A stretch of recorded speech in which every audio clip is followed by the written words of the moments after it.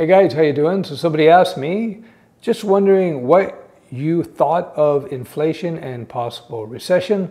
How worried are you about it? How does this affect you, if I may ask? So, good questions. So I believe that a recession is probably coming. We are definitely in big inflation. There is a debate about what is the cause, what the mixture of the causes. It's definitely money printing, but it's also supply chain. Anyhow, so how does this impact developers?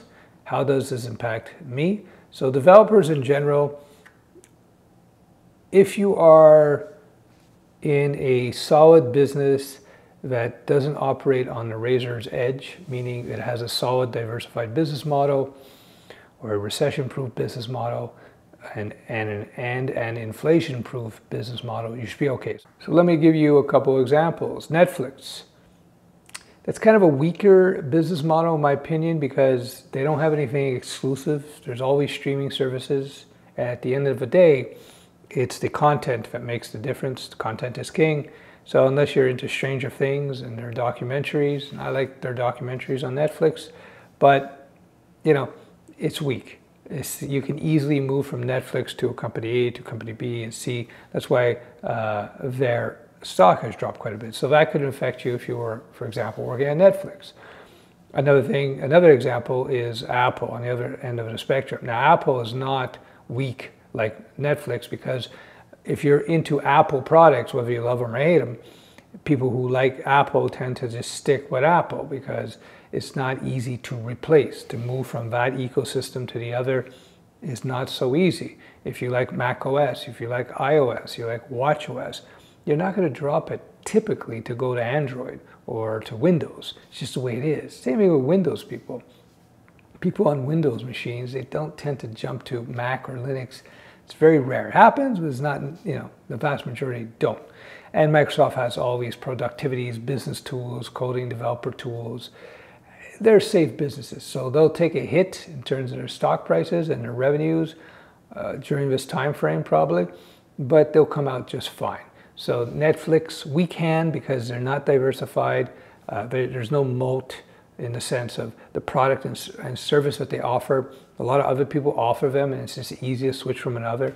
There's nothing crucial, I would argue, on Netflix that makes you want to stay there, right? Because you can get nice streaming on Amazon Prime and Apple TV, etc. So how does this impact developers? Again, if you're working at a big company like Netflix, working at Apple, it's the opposite. Now Apple is actually raising salaries to keep their talent.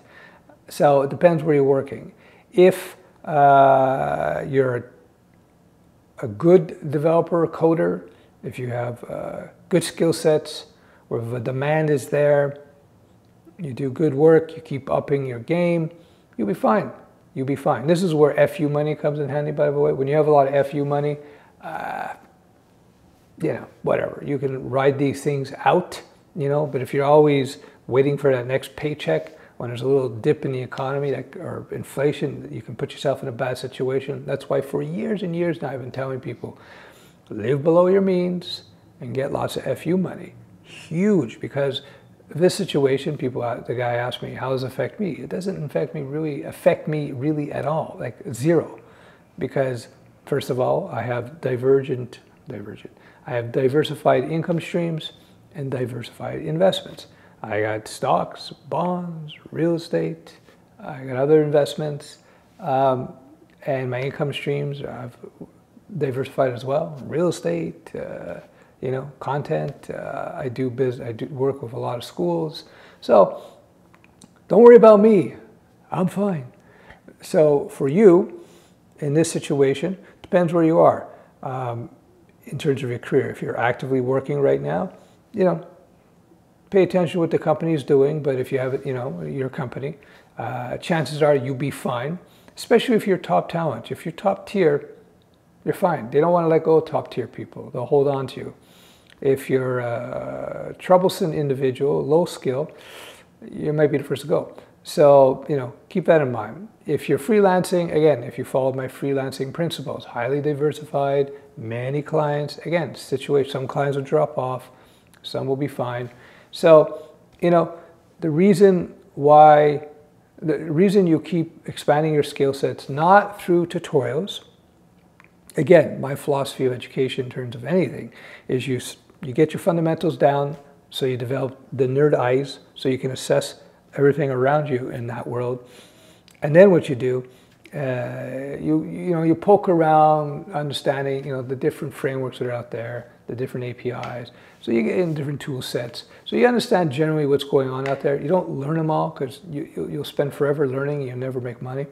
You learn your fundamentals. You understand the lay of the land in terms of the technology choices. So you know when, it makes sense to use WordPress here. No, it makes sense to build something from scratch here, etc. So you know this, and then when a job comes up where you have to build X, Y, Z, you'll know, okay, for this project, it's better to use this.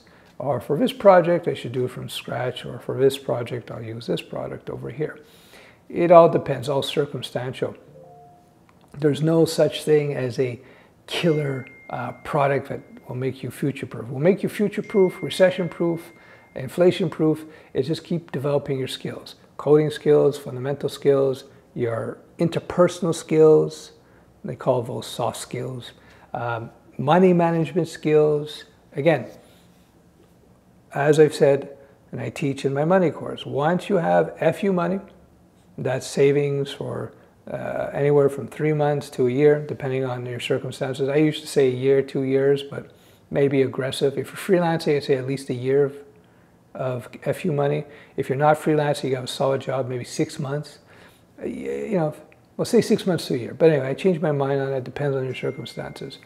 You have good FU money. You have diversified investments. You live well below your means, as I suggest. You'll be fine. It won't be a problem.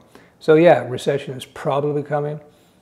I don't know how long, how deep it's going to be. I don't know how long this inflationary environment is going to be. We'll see. But, inflation, a lot of it is pegged in oil and energy. So we might, if they don't, and I know it's touching on the political because oil is the cheap energy now. And the future, of course, is solar. The future is probably going to be nuclear. That's what Bill Gates and other people say. I'm not an expert in the field. But, renewables, obviously, ideally, that's where you want to be. The question is how feasible it is today, given our technology and so forth. And then all those batteries, you got to mine lithium for that, right? I don't know. So, problem is because we have a pinch in oil, oil shoots up in price, and everything that we do is related to oil. Not just gas, your food cost, your energy, everything is related to that. So if they don't want to increase the supply of oil, then you got to expect longer term inflation. I don't know how long, but, and again, the ideal, of course, would be sun. I would love it. We have super highly conductive solar panels put on the side of my building here. Fantastic. Don't have to pay energy anymore. That would be great. But I just don't think it's feasible in an industrial way for a while. It's going to take it's going to take some time. I don't know how long, 10 years, 20 years, 5 years, I don't know. But anyway, so be diversified in your skills, have FU money, have diversified savings. You'll be fine. Bye-bye.